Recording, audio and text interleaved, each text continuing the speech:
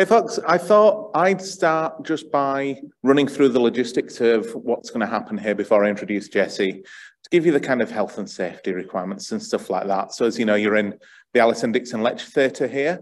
And if you need the bathrooms or anything like that, they're back out at the top of the steps and just outside the building on the right-hand side there. If there is an emergency, oxygen masks will not drop from the ceiling above us, so we don't need to worry about that. But we do need to head out in orderly fashion and meet out on the car park there. It has never happened before. Lecture Theatre does a good job of not burning down, so we should be fine. I'd also like to pay my respects and acknowledge the traditional owners here. I think it's a fabulous thing as somebody who's not originally from Australia to come and live and work on the continent with the world's oldest astronomers, with a history and a heritage of astronomical research and knowledge and wisdom more than 60,000 years long. It's a fabulous thing to be able to participate in that. And I do like to pay my own personal respects, like I said, to the elders past, present and emerging from all across this wonderful continent, and particularly from the local people, the Jarrawara and Gaibal people. And my apologies if I mispronounce that with my Yorkshire accent. We have a mix of people here, both in the room and people online in the webinar. And when we get to the end of the talk, if there are any questions, we can take as many questions as you want. You can come down and have a chat to Jessie, or we can have formal questions. And we will try and take questions from the online audience as well as the in-person audience. Try and spread the love around. I will probably grab one of the wonderful PhD students in the front here to be a microphone runner at that point, just to help take the microphone around so everybody online can hear the questions you ask for those in the room. I think that's about all we need in terms of logistics. I would like to introduce, it's my great pleasure to introduce Dr. Jessie Christiansen, who is a fabulous, world-regarded researcher, one of the world-leading scientists in our wonderful field of exoplanetary science, searching for planets around other stars. She's also originally a local. She's one of us who has done wonderful things and moved to the US to really lead the global search for planets around other stars. So I'll say no more. I'll let Jessie say a few words about her background and introduce you. Please welcome Dr. Jessie Christiansen. Thank you. Thank you so much, Jonty, and thank you, Toowoomba, for having me back. I was here 5 years ago, and I gave a talk which I'm hoping is a little different from this talk, because even in 5 years, the exoplanet field has really exploded. As Jonty mentioned, I am local-ish. I grew up in a small town called Peak Crossing, which is about 20 minutes south of Ipswich, between Ipswich and Boonah, on the Ipswich-Boonah Road. You know, small enough town that it didn't have its own road. We're on someone else's road. But one thing about growing up in a small country town in Queensland is the sky, right? The sky is beautiful. We're so blessed with the sky in the Southern Hemisphere and in a small town. So I fell in love with the sky, and I decided I wanted to know everything about it. Turns out I really wanted to know about one particular thing. There are parts of the sky I don't care about. I'm married to a theorist who studies galaxies, and our whole marital dynamic is me telling him how boring galaxies are. But exoplanets are very, very cool. So let's talk about exoplanets. And unfortunately, I'm going to talk about why most of them will kill us. It's not a bummer the whole talk, I promise. All right, this is a schematic of our solar system. Not to scale, not to scale. This is our sun. On the left, we've got one star.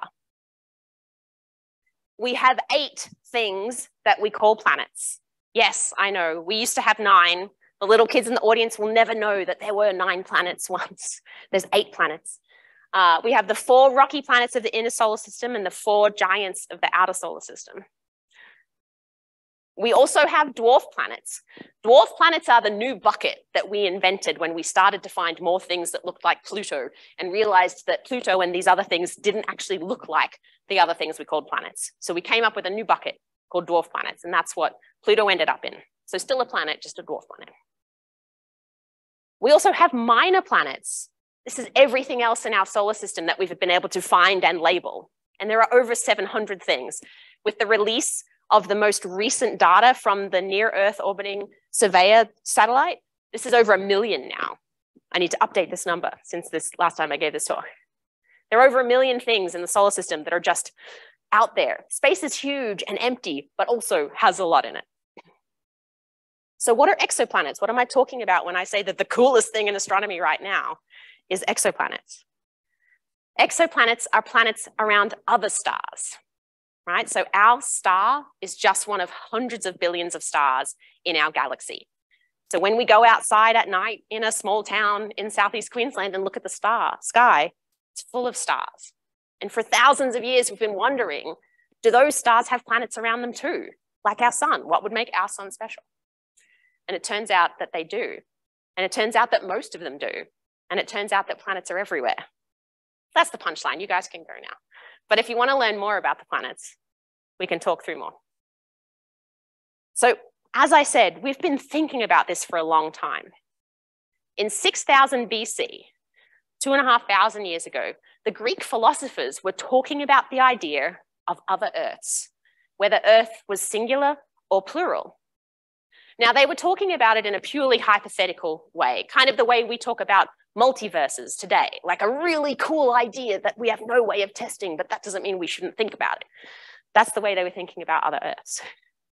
And so Plato and Aristotle actually argued that there was only one Earth, that Earth was single, that there would never be other Earths. So this is 2,500 years ago. We're already thinking about other planets.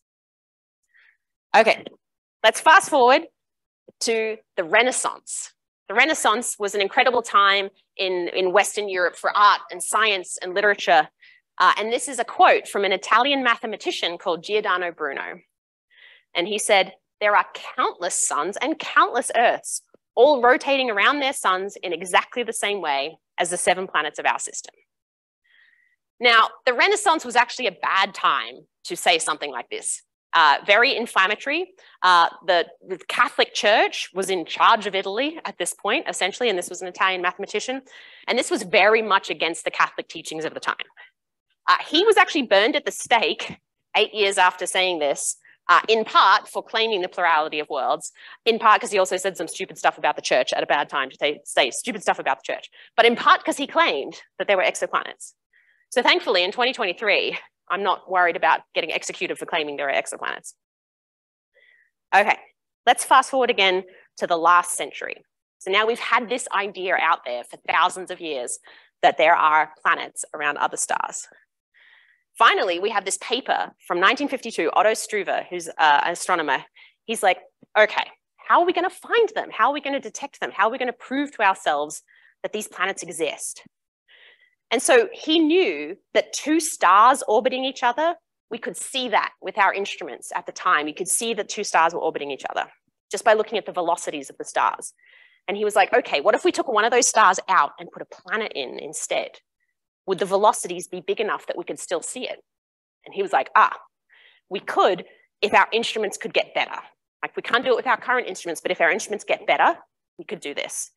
In particular, we could do it if there are gas giant planets like Jupiter right next to the star, like orbiting the star in just a few days. So this paper was basically dead and buried as soon as it came out, because there were no such thing as gas giants orbiting their star in just a few days. That didn't make any sense. We knew how planetary systems formed. They had rocky planets close to the star and giant planets far away. What kind of crazy system would have a giant planet right next to the star?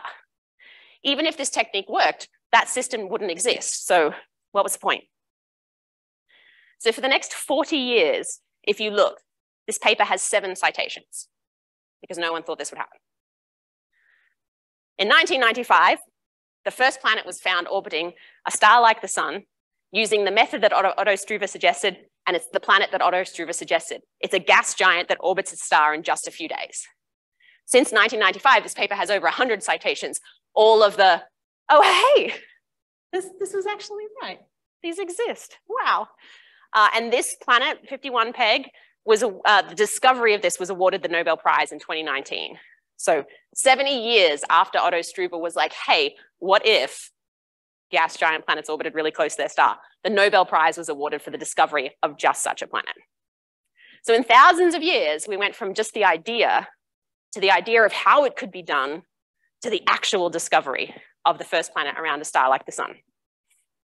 So where are we at now?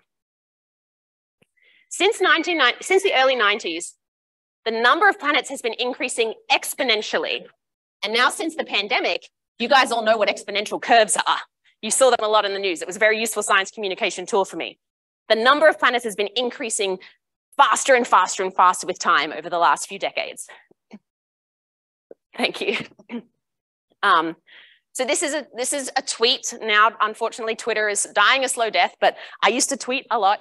This is a tweet where I'm asking the question, is there a Moore's law for exoplanets? Moore's law is this famous software law, which essentially says the speed of processes doubles every 2 years. And I was looking at this curve and I was saying, is there a Moore's law for exoplanets? Is there a time over which it doubles because it's exponential? And this is a response from Eric Marmajek, who's the deputy chief scientist of NASA's exoplanet exploration program. And he much more cleverly than me put it as a log plot instead of a linear plot, where you can actually see it is exponential. And he says, yes, it is exponential. The doubling time is 27 months, so just over 2 years. And his prediction was that we would hit 1 million planets in 2034 and 1 billion planets by 2057. This is 1 billion planets we know outside our solar system. This is where the title of the talk comes from, On the Road to 1 Billion Planets.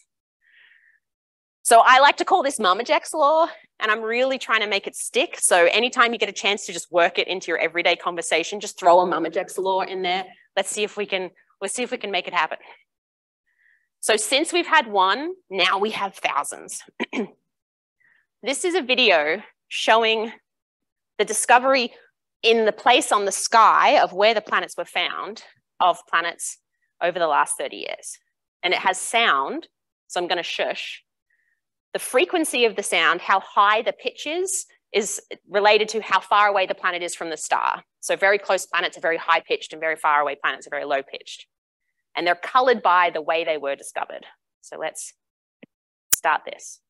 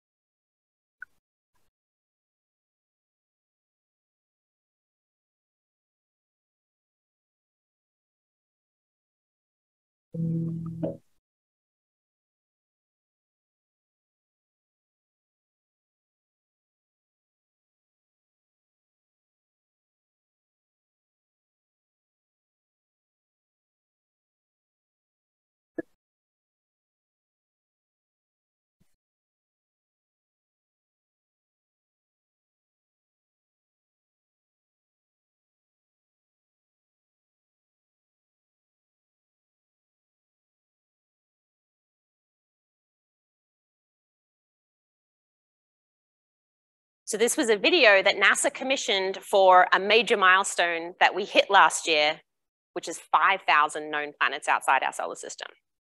So my role for NASA is that I'm the project scientist for NASA's Exoplanet Archive.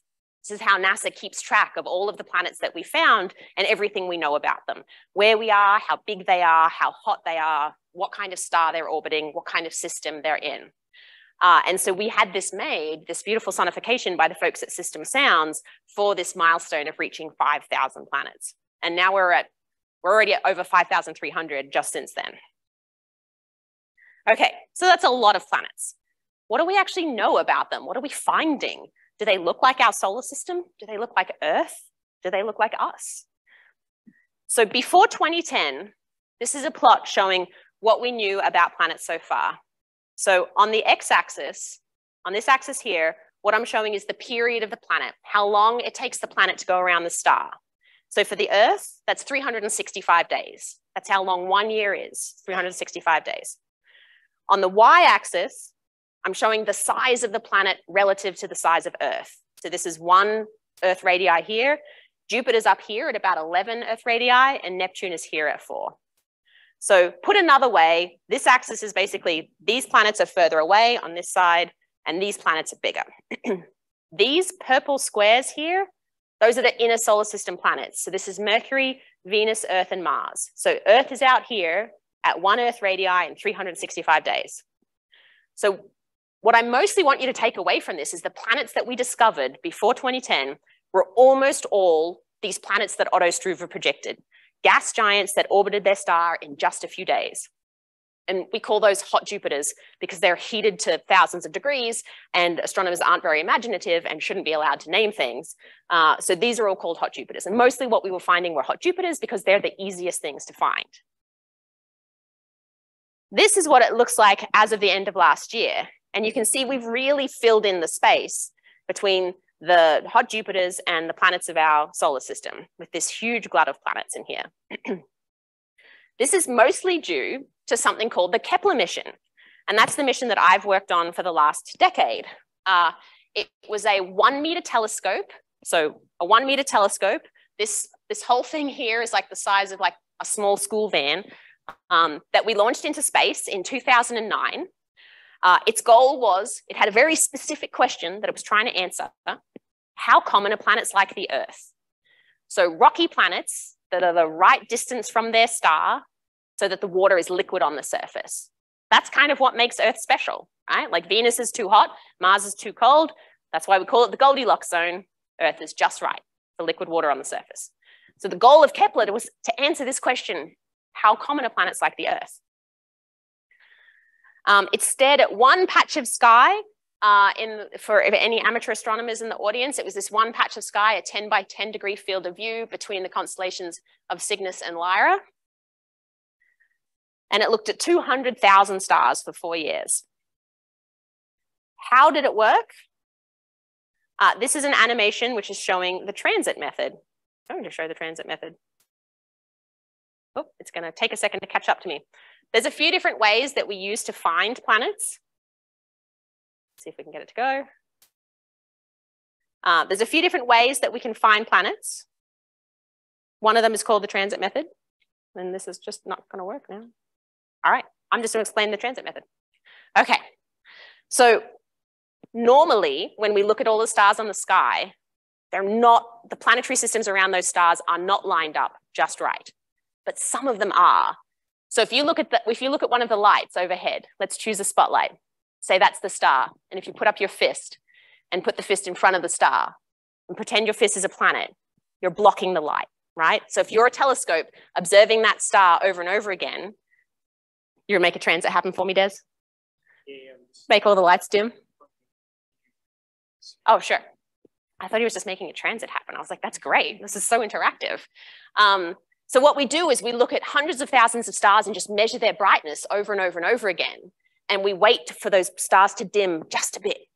And that's evidence that a planet's going in front. So if you were an alien civilization looking at our sun and you were lined up just right, every 365 days, you'd see a little dip because the Earth would pass in front of the sun. It would eclipse the sun and block some of the light. And this is what we do to find planets around other stars. And this is what Kepler did and found thousands of planets orbiting other stars. Now, these are a lot of planets that were found by Kepler. And I said that the point of the mission was to find how common Earth-like planets were. So my question for the audience, did Kepler discover any Earth-like planets? No. You can see that we managed to fill in a lot of the space between the big planets and the small planets and the close-in planets and the faraway planets. But actually, we did not find any planets like the Earth. So straight away, hopefully some amongst you are like, oh, wow, does that mean Earth-like planets are really rare because we didn't find any? Which would be an obvious assumption to draw. But it actually turns out that basically everything below this diagonal line is just too hard for Kepler to see. So we never actually reached the sensitivity we needed to find planets like the Earth. So it's still an open question of how common planets like the Earth are.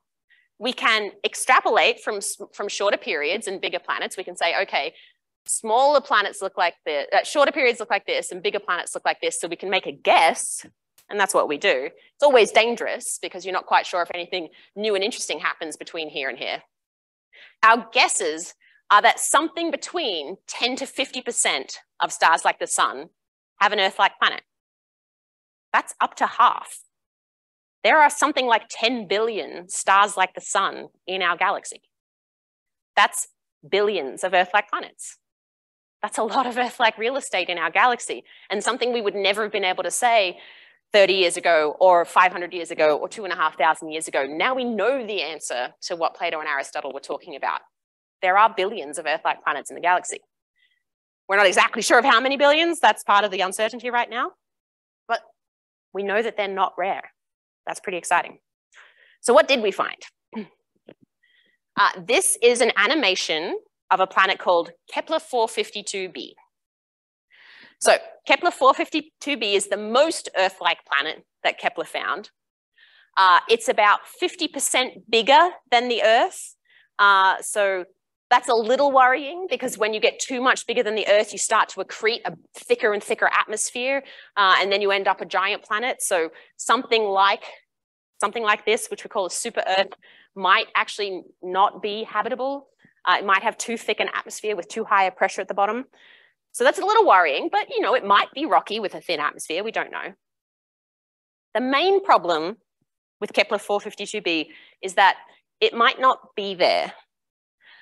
The signal we see that looks like Kepler 452b also looks like a lot of noise.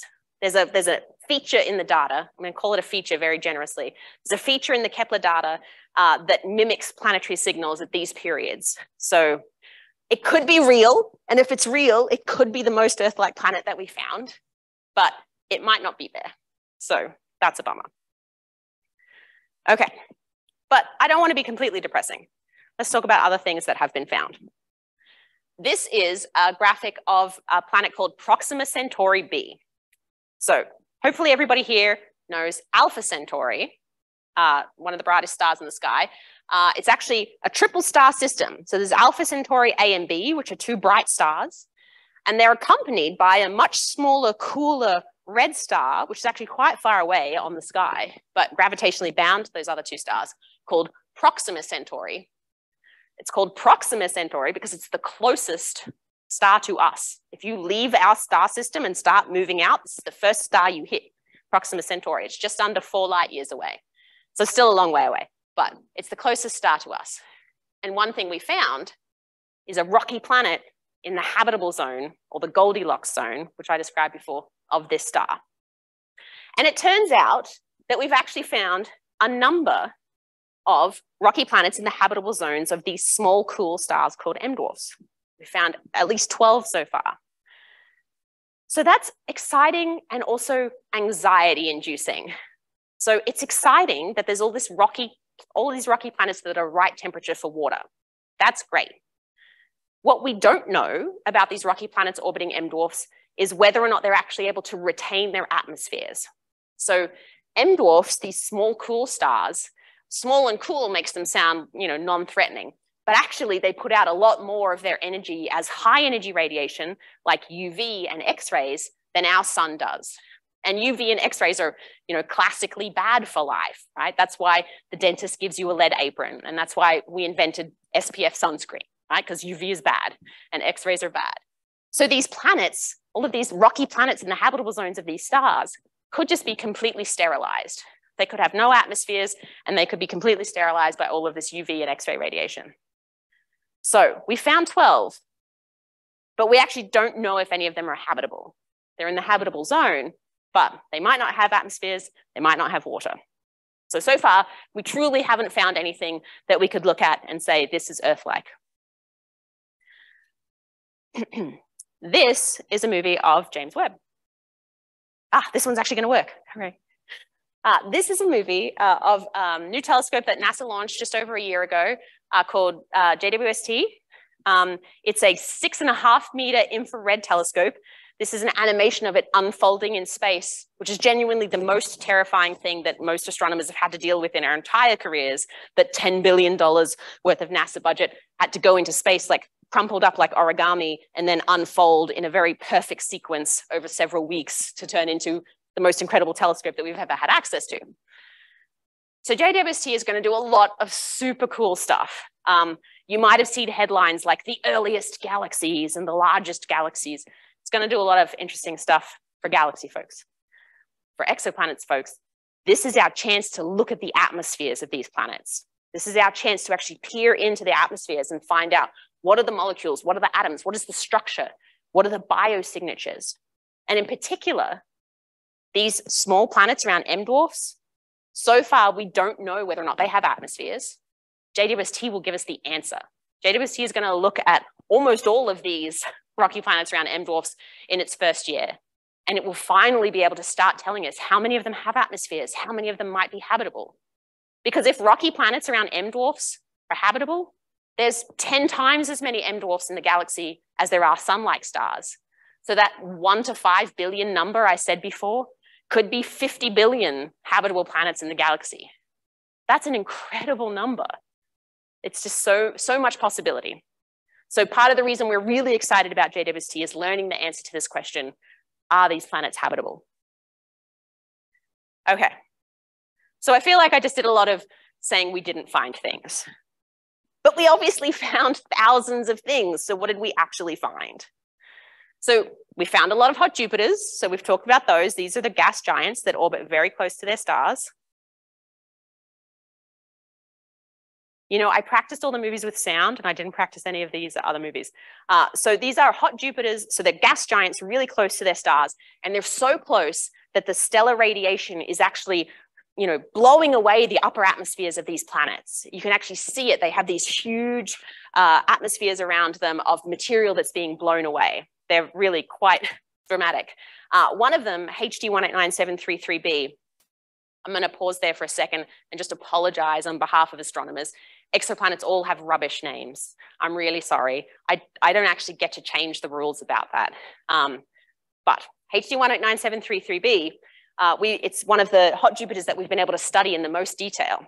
And so, for instance, we've been able to discover the wind speed in the upper atmosphere, the temperature of the upper atmosphere, and the molecular composition of the upper atmosphere. And when we put all of those three pieces of information together, HD 189733b is so hot that it's raining liquid glass sideways constantly. That's how hot it is. It melts glass and just rains it sideways at 2 kilometers a second. It's not a fun place to be. Dramatic. Okay, speaking of hot, we have found Earth-sized planets. You can see a bunch of planets down here at about around 1 Earth radii. And in particular, there's a set of planets that orbit their star in less than a day. This is 1 day. So these are all planets that orbit their star in they go around their star in just a few hours. So these are planets that are heated up to thousands of degrees. And what happens to rock when you heat it up to thousands of degrees? It melts. So we think these planets have massive lava oceans facing their stars, just lakes of lava. And we call them lava worlds because, again, we shouldn't be allowed to name things. But these are some of the most exciting targets for JWST as well. What's happening on these lava worlds? Do they have atmospheres? What can we see? So these are really, really exciting worlds to study. Okay, we did find lots of rocky planets. They're pretty exciting. We did find lots of of Uranus and Neptune sized planets that are just closer to their stars than our Uranus and Neptune. But I want to draw your attention to this huge density of planets in between our rocky planets and our ice giants, Uranus and Neptune. So this is Uranus and Neptune up here at 4, and then Earth is down here at 1. And most of the planets that we found, and so far as far as we can tell, the most common kind of planet is a planet in between the size of Earth and Neptune. Now, why is that interesting? So in our solar system, here are the sizes of the giant planets relative to each other. So you have Jupiter, Saturn, and Uranus and Neptune are about the same size at 4. Then you have a big jump down to Earth and Venus and Mars and Mercury. So you have this big gap here. And this population of planets that we found that we call super Earths are bigger than Earth, smaller than Neptune, are in between this size. So in our solar system, we don't have something in this size bracket, even though it seems like it's the most common kind of planet out there. When we look at hundreds of thousands of other stars, we see super Earths everywhere, but we don't see them in our solar system. We see our small rocky planets and we see our ice giants. And that's really interesting. Why don't we have the most common kind of planet in the galaxy? Now, you might have heard of Planet 9. So Planet 9 is an idea that was put forth by some Caltech astronomers a few years ago that there might be an additional planet out past the orbit of Neptune not Pluto, which was the original planet 9 and is now not planet 9, out past the orbit of Neptune in the Kuiper Belt. And the reason they think that is, if you look at the orbits of the Kuiper Belt objects, there seems like there's a clustering of objects that isn't random in a way that you would expect. And one thing to explain that clustering of objects is if there's a planet that's kind of gravitationally interacting with them and forcing them to cluster. And that planet, if it exists, would be a super Earth. If you think about the mass that's needed to do this clustering, it would be a super Earth-sized planet. So perhaps we do have a super Earth. Perhaps we do have the most common kind of planet in our galaxy. But that question is still out. We're still working that one out. What other kinds of planetary systems have we found? You might recognize this is a still from the original Star Wars movie with Luke Skywalker on Tatooine watching this famous double sunset. So this movie is from the 70s. This predates any discovery of exoplanets. There's a really fun thing you can do where you look at all of the planets that have come up in science fiction and work out which ones of them have real world correspondence. So Tatooine is a planet orbiting 2 stars. And we have found that. We have found planetary systems where you have one or more planets orbiting a double star system. This is one that I like because if you look, George Lucas, predating the discovery of exoplanets by decades, even got the colors right of the stars. It's a yellow star and a red star. Not the sizes, but again, admittedly, 2 decades before we even found them, but he even got the colors right, a binary system with a yellow star and a red star. So now we have about a dozen of these systems of one or more planets orbiting multiple stars. Okay, we've also found planets orbiting white dwarfs. So you might have heard that in 5 billion years, our sun will expand and become a red giant and perhaps expand even out to where Earth is. And there's long been speculation about what the fate of Earth will be at that point. Like we think Mercury gets disintegrated, we think Venus gets disintegrated, but what happens to Earth and the planets out past Earth? After the sun goes through its red giant phase, eventually it like sloughs off those outer layers to become one of the beautiful planetary nebulae that you might have seen. And what's left in the middle is just like this cooling chunk of carbon and oxygen that just like slowly radiates heat forever and cools down, called a white dwarf. That's like the final phase of our sun. Our sun's not interesting enough to get big enough to go supernova or anything. It's just going to become this cooling chunk of carbon and oxygen. But we have found now planets orbiting these white dwarfs. We see white dwarfs around us, these dying stages of stars, and now we've seen planets orbiting them. So we know that it's possible for either planets to survive this whole red giant expansion and then, white dwarf creation, or a second generation of planets to form. Perhaps the original planetary system gets disintegrated or disrupted by this whole expansion contraction process, and a second generation of planets is born out of the remnants of that. But we have found planets around white dwarfs. So that's really interesting for us, thinking about the fate of our sun 5 billion years from now. What's going to happen to the Earth? We might survive. We might be able to actually hang out and survive around a white dwarf. Okay, we've also found very, very crowded systems. So this is a system that I showed before. This is 7 rocky planets orbiting a small, cool red star called TRAPPIST-1. 3 or perhaps 4, depending on your definition of these planets, are in the habitable zone of this star. They might have liquid water on the surface. The impressive thing about this system, these 7 planets, they all orbit closer to their star than Mercury does. So this star manages to fit a 7-planet system inside where Mercury is in our solar system. So super close. And the way it's able to do this is by having these planets all locked in resonances. So the periods of their orbits are all related to each other. And we actually see that in our solar system. So the Galilean moons of Jupiter has these 4 lovely big moons that Galileo first saw with his telescope when he turned it to the sky. 3 of them are in resonance with each other, a 1 to 2 to 4 resonance. So for every 4 times the interior planet goes around, the next one goes around twice, and then the one after that round goes around once. And so they're all related to each other. And that means they hold each other, they lock each other into this resonance once they're in it. And so the 7 planets of TRAPPIST-1 are in this chain of resonances. And so this video, I think, does work because I tried it, because it has sound. So this is a video showing a system called K2-138. So K2-138 was actually discovered by Australian citizen scientists in 2017 The BBC has this show called Stargazing Live, and they traveled out to Australia for a BBC Stargazing Live Australia. And as part of the show, they featured a citizen science project called Exoplanet Explorers that I and my colleague Ian Crossfield had started. So, of course, if you have a citizen science project, the thing you want is people to know about your project. So in 48 hours, the project had completely exploded, and the citizen scientists had found K2138. K2138 is a system of 6 planets. The inner 5 are in a series of resonances, and they're in a series of 3-2 resonances. Okay. All right, so you should hear music. Now, in this sonification, also done by the System Sounds folks, the periods of the planets have been turned into music. So the highest pitch you hear is the period of the fastest planet in the middle, all the way out to the lowest pitch of the planet. And the reason it sounds pretty, the reason it sounds like a song and not just like someone mashing on a piano, is because of the resonances. They're all in a sequence of 3-2 resonances. So for every 3 times the inner planet goes around, the next one goes around twice.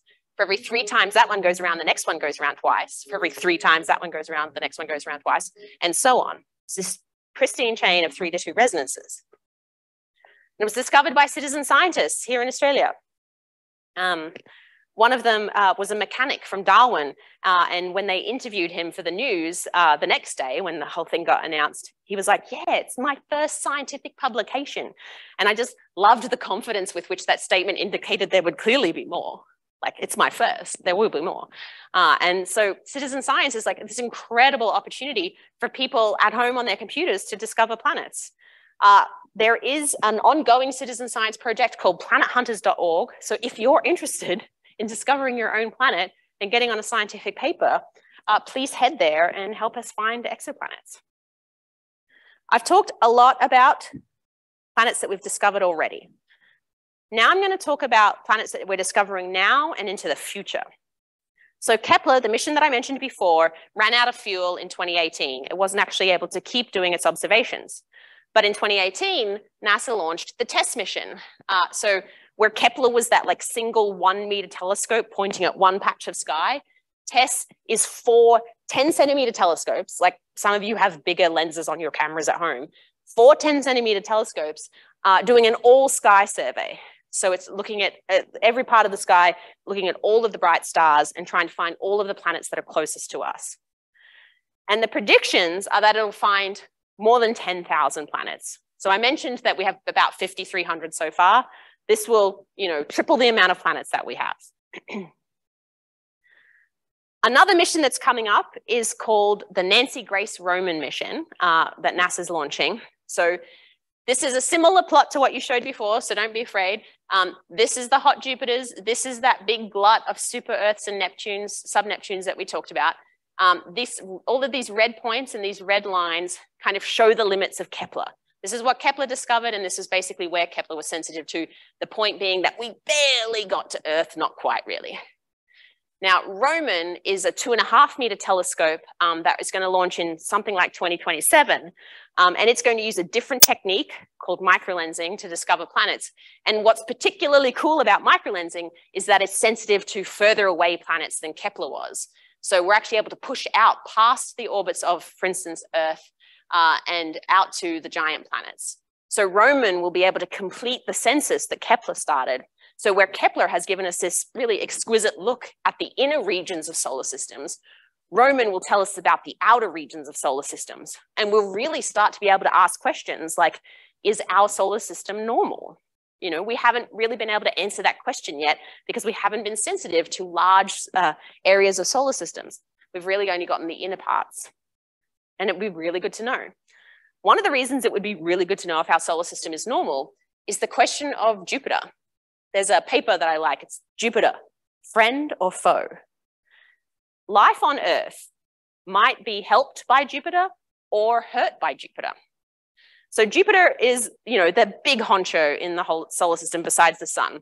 And in the early part of the solar system, when the planets are forming and there's a lot going on, it's doing a lot of work redirecting asteroids and comets to Earth and smashing things into the Earth, which might sound bad, but actually that's how we got most of our water, right? Like a lot of the water on Earth is delivered by asteroids and comets in the early solar system. Now I'm getting off track because I want to tell you that this is still like open debate, but it's okay. That people are still arguing about how and when Earth got its water. But Jupiter likely smashed a bunch of things into Earth that had water on them. We know that's true. But at some point, Jupiter smashing things into the Earth stops being helpful and starts being hurtful, right? Like 65 million years ago, an asteroid comes and smashes into the Earth and it, wipes out 99.something% of life, right? That's bad.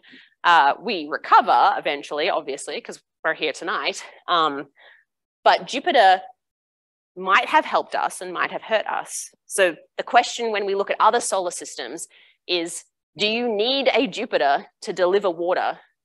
Are too many Jupiters a bad thing? Can Jupiter get too big? There's all these questions right now. The point of which would be, it would be great to know what other solar systems look like. And we'll finally be able to get that answer with Roman. Roman is also expected to find 100,000 planets, some with microlensing and some with the transit method that I already mentioned. Okay, just imagine that you don't have the plot in the foreground. This is the video they made of Roman. It's like this opening scene of Star Wars with the destroyer coming on. It's literally the destroyer coming on scene, except it's a telescope from NASA. And I just like how Star Warsy they directly made it. You can practically hear, the Star Wars theme in the background. But anyway, so Roman's going to launch in about 2027. Okay.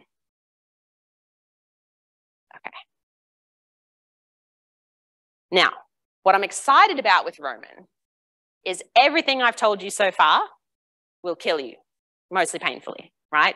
They're all too hot or too big or too cold or have no atmosphere or, have a really high surface gravity that would crush you. There's a lot of ways that the planets that I've shown you so far will kill you. Hopefully Roman will find some planets that finally won't necessarily kill us, which is pretty exciting. Okay, we're good. So now we're kind of at this unique point in history. We had this idea thousands of years ago that planets might exist. And we worked for thousands of years to turn that idea into reality. We built the technology, we found the planets, we know they exist. This is a movie of a planetary system called HR 8799. So the sun is in the middle being blocked out by the very exquisite instrumentation. And these 4 blobs that you can kind of see orbiting are the 4 planets that we know about so far, hint, hint, in this system. JWST might show us something cool. So there's 4 planets orbiting this star. And this is as good as this technology basically is, to be able to actually take an image of a planet. These 4 planets are all super Jupiters. They're all young, hot super Jupiters. They're big planets putting out a lot of heat, which is why we can see them. Now, we know that there are small planets out there. We think that there are Earth-like planets out there. So now we're kind of back at this point where we're like, okay, now we have to go back to the drawing board. How do we get from now where we know that the planets exist and we just need to do something different to find them? So we're kind of in the inverse of where we were before. So I want to introduce something called the Habitable Worlds Observatory, which is a big, big, big fancy name because we're going to ask for big, big, big fancy dollars to pay for it. So this is like the history of NASA's exoplanet missions. Yeah, I'm going to call Hubble an exoplanet mission, and I'm going to call JWST an exoplanet mission. But you can see Hubble, you can see Kepler, which we talked about. You can see TESS, which we talked about. You can see JWST, which we talked about. You can see Roman. The next thing, this is the thing that's going to launch 20 to 30 years from now, is called the Habitable Worlds Observatory. Now, the idea of Habitable Worlds Observatory is to be able to make this movie, make this image for a solar system that has an Earth-like planet in it. And so this is a simulation of what our solar system would look like from 30 light years away. And you would be able, the point of this instrument would that you'd be able to see the Earth and see Venus and see Jupiter. You'd actually be able to take a picture of an Earth-like planet.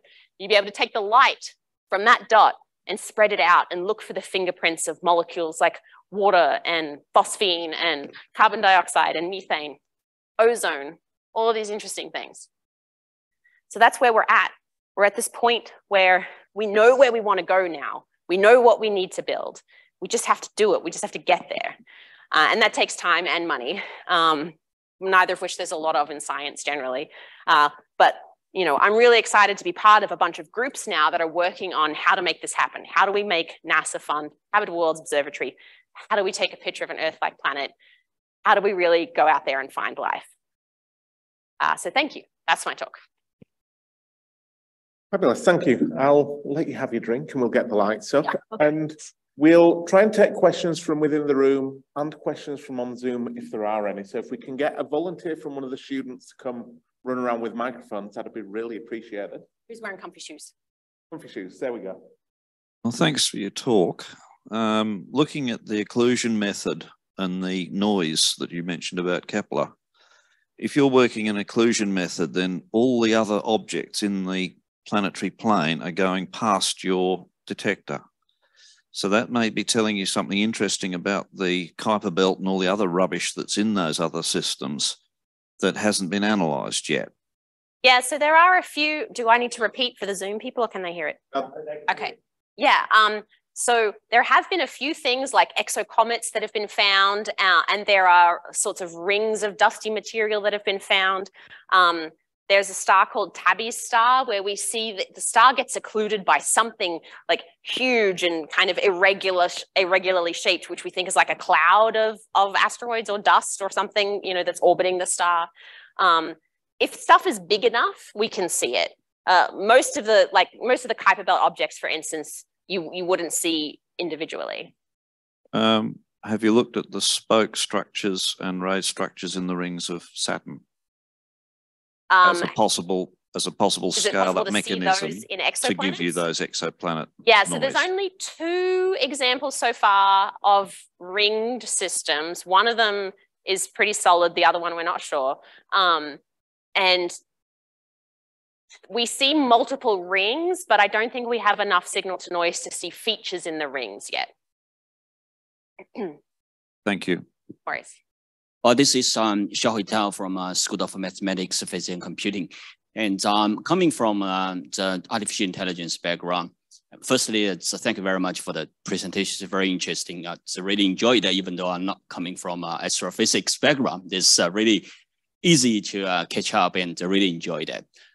Since I'm coming from an AI background, my question is more like this: sense, do you or NASA has the confidence on AI may cutting into this new development and plays and some roles in that? If there is some sort of confidence on that, do you think at what extent AI may do in, say, assists you people in this discovery, please? Sure. We actually have grad students right here who are using machine learning to work on how to help us get through the data. We have really moved into the era of big data in exoplanets. So TESS, which I mentioned, because it's doing this all sky survey, it's taking an image, which is basically 90 degrees of the sky times about that wide, you know, every 2 minutes at this point. 180 seconds, and then it does that for it stares at that field and takes an image every 2 minutes for a month, and then it moves and does the next one, does the next one. So we've just got piles of data, and that's where things like AI and machine learning really start to be able to help you, right? So we used to do it with citizen science. Now we're hoping to do it with AI. So yes, people are really thinking about it, and some AI applications have already found exoplanets in data. So some of the Kepler planets were found with machine learning algorithms. Looking forward to it. Thanks. Good evening. Hi. Thank you for your talk. My name's Steve. I'm actually a student of Jonty's. I have a question. If we're looking at things like the TRAPPIST system or Proxima Centauri, they're tidally locked mostly, aren't they? Is it possible? I know there's a high amount of radiation, but is it possible that there could be some sort of biological life on the Terminator line or beyond that? Yeah, there was a recent paper looking at Terminator lines. I actually don't think we even need to go to the Terminator. If the subsurface stellar point of the planet that's facing the star is cool enough, then you could just live there. I always wonder, we think tidally locked, that's crazy. So tidally locked means one side of the planet is always daytime and the other side of the planet is always nighttime. And we're like, that's wild. But I always imagine, what if life lives on one of those planets and they're looking at the Earth, and they're like, oh my God, like every 24 hours you go from being in sunlight to moonlight to sunlight to no light. Like, what are you doing? Like, I always imagine life on tidally locked planets thinks we're weird. I think, I don't think life has a problem on tidally locked planets. Like, if you're on a planet that's too hot on the day side and too cold on the night side, that's when the Terminator is interesting, right? Like, is there a region on this planet that's habitable? There are parts of Earth technically that aren't habitable, right? Like, I went to the South Pole for 2 weeks as a grad student. I wouldn't want to live there. So people are thinking about the Terminator, but you don't have to restrict yourself to the Terminator for tidally locked planets. It just depends on the temperature. Thank you. Another question, just following on from what you were just saying. When we were looking at the Cassini-Huygens and they crashed which one was it? They crashed into Titan, and we saw there was lakes of nasty methane, stuff. liquid methane. We see extremophiles on our planet. What are the odds that there may be biological life in some of these places like Titan? Yeah, so people are thinking about, a lot of what I talked about already was about looking for liquid water.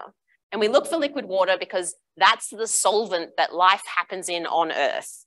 But it's just a solvent, and life is just a series of energy gradients. So it's possible to come up with alternative chemistries that use different solvents and just have different energy gradients. So that's an active area of research right now, is, are there other types of chemistry that could work in different environments? So partly why we focus on water, liquid water, is because we're usually asking for a lot of money, and we need to give a really good reason why NASA should give us $600 million to fly Kepler. And it's because the one place we know that has life, the reason for that life is liquid water. So we go hunting for liquid water. But when a lot of people are thinking about what are the other kinds of liquid solvents that you could have life in. So there's another mission that's going to Titan soon, Dragonfly. It's going to have like a quadcopter that's going to fly around the lakes of Titan and like sample things. That's so cool. We're going to send a helicopter to a moon. Thank you, Jessie. Well, if everybody's feeling shy, we can bring the formal proceedings to a close, and then the shy people can come down and ask their questions in private. How about that? So let's all say, oh, we do have a question up there from Alison Nicol, who says, what is stopping us from finding Planet 9? What's stopping us from finding Planet 9 is that if it exists, it's very faint, very, very faint. And there's a lot of sky to search for it in. So the scientists who found this overdensity of Kuiper Belt objects made a prediction for like where in the sky to look, but it's still a lot of real estate. Now, the most likely real estate has been looked at and nothing was found. So a lot of scientists are like, okay, so maybe this is not super credible. But the scientists who proposed it have like, well, like that's just the most likely part. Let's look at some of the less likely parts. So the search is ongoing. It's just very faint and very hard to find. So they're using a lot of like dedicated telescope time to scan the sky. There are big online sky surveys, like the Vera Rubin Observatory has a survey that's going to come online. It's expected to find a lot of these like faint, slow-moving objects. So maybe, but people aren't super hopeful. What's stopping us is that it's faint. We've got a long history and heritage of Planet X's that turned out not to be real. Yeah. With signals like this, because doing this science is hard. Yes. One of the things we've learned is not to name your planet Vulcan, because then it's not going to be real. That's happened multiple times now. No Vulcans. Most recently, like last week, wasn't it? Most recently, like 2 weeks ago. There was a planet that was orbiting 40 Eridani A, which in the Star Trek universe is the star that Vulcan, Spock's homeworld, is orbiting. So we were really excited when it got announced like 5 or 6 years ago. And then it just recently got refuted, where they discovered that the signal that they thought was a planet was actually the star's activity, the star's rotation period was just mimicking a planetary signal, which happens. We've got, I'm not so much sure if this is a question or an essay from Greg. Greg says, Jessie, great talk, thank you. Given the data that you've studied so far, has your belief that ET exists increased exponentially? Sure. Well, I can start with that one. I'm really excited that over my career, we've gone from not knowing whether rocky planets existed to knowing they're common. Like that's already super exciting. There's something called the Drake equation. So Frank Drake, a famous SETI astronomer, just passed away last year, came up with something called the Drake equation, which is 7 numbers. And he They're not really an equation. It's more a set of numbers that you would need to know to get an estimate of how many intelligent civilizations there were in the galaxy. One of those numbers is the frequency of Earth-like planets, right? Like if Earth-like planets are super rare, then your whole probability of having many intelligent civilizations goes down. If your probability of having Earth-like planets is very high, then the whole number goes up. The whole thing is actually like a series of probabilities. So any one of them could be between 0 and 1. So they all have a lot of power over the final number. But now we know that the frequency of Earth-like planets is not massively high or massively low. We think it's, you know, between 10 to 50%. So for me, that's really exciting.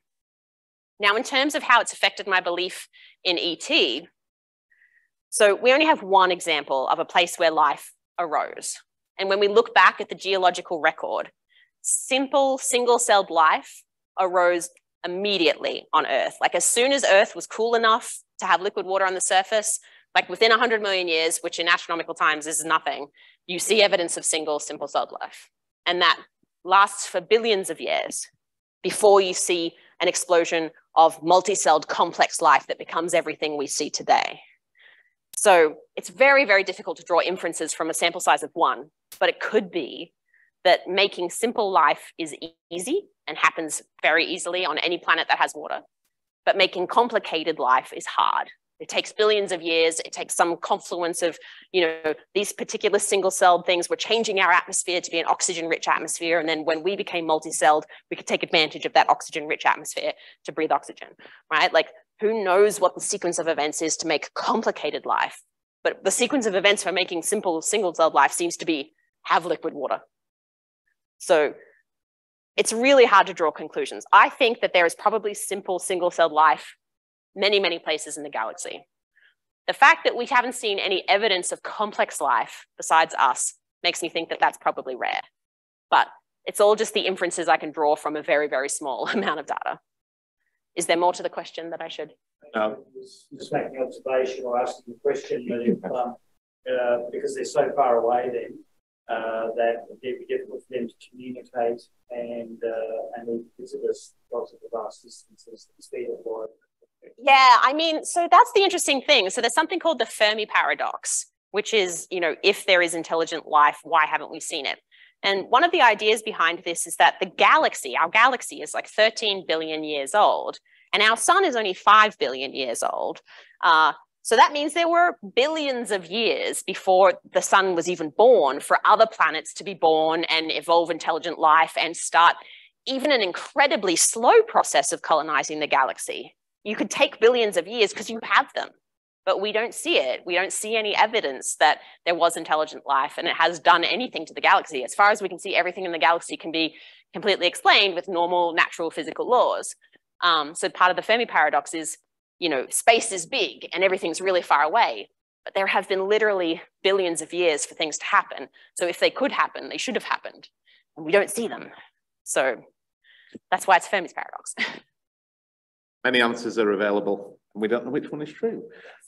Given the time, we don't appear to have any more questions coming online. So I think we'll, one quick question, if we can make this the last one, and then we'll bring people down and have a chat more informally, I think. But we'll make this happen. Thank you. And that's a very good presentation for me, because I'm very enthusiastic in astrophysics when I was young, but I'm currently doing the AI research, especially in computer vision. And as I know, all the computer vision, the AI task is to find the common things like object detection or object tracking with different algorithms based on the big data. But the object of astronomy is to find the real things. So I don't know how the algorithms are running with NASA to find the real things instead of the AI common task to find to do the time-consuming works for human. Yeah, so training a machine learning algorithm to find the unknown unknowns is obviously quite difficult, because typically the way we do this with machine learning is we show the code, here are a bunch of things that look like planets, and here are a bunch of things that don't look like planets. And then we say, here's a whole bunch of data that no one's looked at. Tell us which ones look like planets and which ones don't look like planets. And the machine learning algorithm looks at the things that look like planets and don't look like planets and says, okay, this is what makes something look planet-like. And then it goes and looks at the huge amount of data that no one could possibly ever look at and says, here are the things that look like planets. If you're trying to ask your machine learning algorithm, find things that we don't know what they look like, and the code is like, okay. So there was one paper that I've seen about, looking for unknown unknowns and coming up with an approach. It was a while ago now that I read it. It's probably 2015. And I don't think I ever saw someone actually turn that into code. That's actually something that citizen science is really excellent as. A lot of the weirdest planets that we found have been found by citizen scientists, because that is just people looking at the data literally one by one and being like, that's weird. And then showing a scientist, and the scientist being like, oh yeah, that's weird. And then they publish it. So citizen science is great for the unknown unknowns. But yes, I know at least one group was thinking about it. I never saw it actually get implemented. Well, with that, I think we'll bring the formal proceedings to a close. So can we thank Dr. Christiansen once again for a fabulous talk?